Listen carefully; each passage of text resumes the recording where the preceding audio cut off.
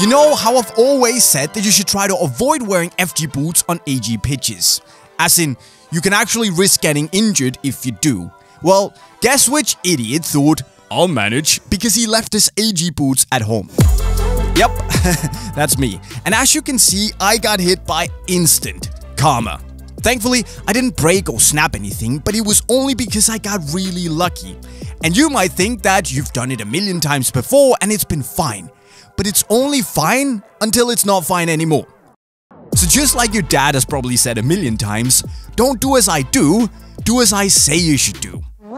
Seriously, don't make my mistake and try to avoid FG on AG pitches if you can, for your own good.